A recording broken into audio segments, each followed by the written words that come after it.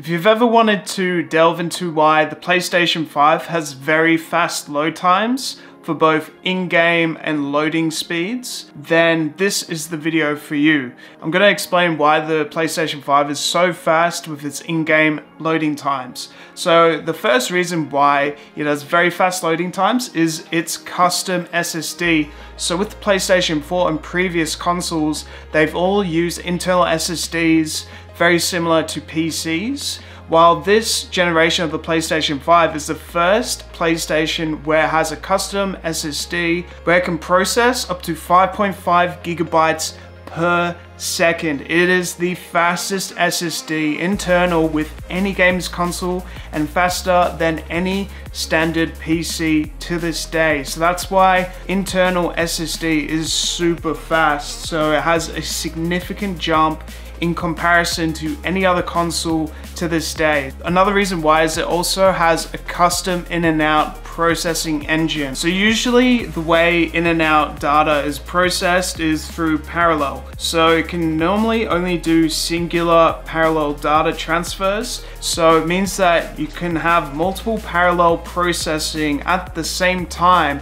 which allows for faster SSD speeds. It allows the PlayStation 5 to reduce the workload on the CPU to allow it to do other tasks. Talking about offloading CPU tasks, the PlayStation 5 also harbors decompression hardware. So basically this offloads CPU tasks by having dedicated hardware towards heavy tasks instead of software. So that's something that they used to do with old game consoles, is they would have software to do heavy hardware tasks, while the PlayStation 5 model has specific hardware dedicated towards heavy CPU tasks. It also features the Kraken compression algorithm. This will allow for more data to be stored inside of the SSD by having advanced compression software. It just allows games that are very big in terms of size. We have games that are 100 gigabytes to be made smaller to be able to fit more information into the PlayStation 5 for it to run faster. It also features software to clamp down on bottlenecks. So bottlenecks are essentially things that slow down the information from one point to the other. So basically we have dedicated software to allow smooth compression of big data. It also features direct storage APIs. So APIs are essentially on a website where you have a large database to be able to collect data from.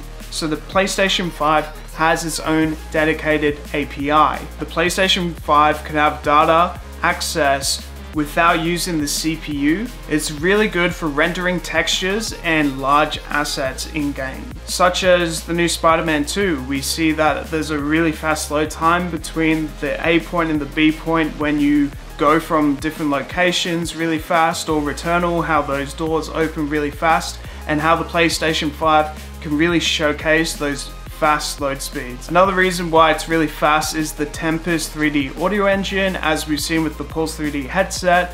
The Tempest 3D audio engine essentially offloads its tasks from the CPU to allow better audio for your PlayStation gameplay, but also allows faster game times because it's not overloading your CPU. It just basically means that the PlayStation 5 will be more efficient during gameplay.